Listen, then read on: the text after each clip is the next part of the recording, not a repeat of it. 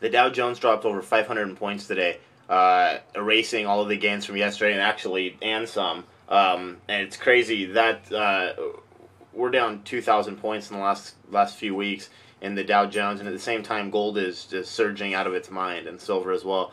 Gold and silver were both up huge today, which basically went the opposite direction of the Dow. The Dow lost over 520 points, and gold went up over $1,800, and silver's up as well. Silver actually outperformed gold today as a percentage, but it's pretty much back to where it started this week. So silver's actually pretty much flat this week, while gold's just out of its mind surging.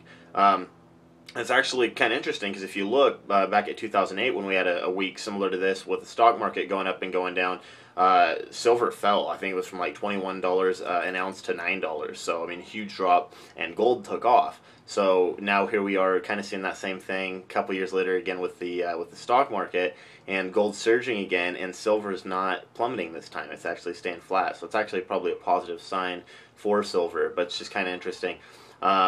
And there's a couple reasons why silver is not always going to mirror gold. I mean, the two markets usually kind of mirror each other, as they're the two precious metals that have been money since the beginning of time. But a couple things that set silver apart from gold. Gold has no intrinsic value. I mean, it's just a pretty shiny metal. It's really not used for anything. Silver is actually used a lot for industrial uses. And also, there's a lot of paper trading that goes on with silver. So some of the volatility that we see with silver is because of the fact of how entwined it is with the stock market, as far as the shares of paper silver now. And I strongly investing in silver. You can actually get the shiny stuff for yourself. But my point is the markets do weigh heavily on spot price of silver. However, over time, gold and silver pretty much do the same thing. So it's crazy this week. I said it was going to be crazy after the U.S. credit rating was downgraded last week for the first time ever, and it has been crazy. It's been super volatile in the stock market, super volatile with precious metals as well.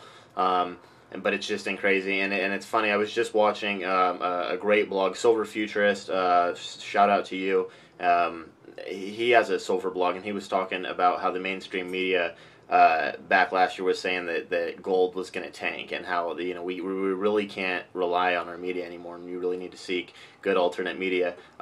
They were saying that they actually quoted on the CNN article saying that gold was going to drop to $900 in 2011. So, like he pointed out, unless the value of gold's cut in half in the next couple months, that's probably not going to happen. So it was pretty ridiculous. But anyways.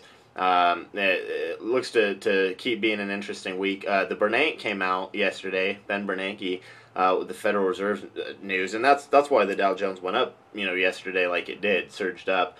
And I think it's interesting that the Bernanke can say something and the Dow Jones shoots up, but way higher than it does, on a good jobs report or something like that. Which, by the way, we're not seeing any good jobs reports. Those are all looking really negative right now. So it's, obviously indicators that the economy's not getting any better, and that, gold and silver precious metals are going to keep rising. But, I thought it was kind of an indicator, too, and I wanted to touch on that yesterday. The Bernanke, he came out and they said they were going to leave interest rates at all-time lows near zero through 2013, and that shot up the stock market, but then it erased today, and it's almost like investors are catching on to the fact that, the Bernanke and the Federal Reserve and the central banks, they don't really have a clue either, because if they did, we probably wouldn't be in a situation like we are in right now. That is, unless you're a conspiracy theorist and subscribe to the theory that they're just taking back all the models right now and they control the expansion and the collapse of every economy, which, I think there's a lot of truth to some of those arguments. But that's for another show.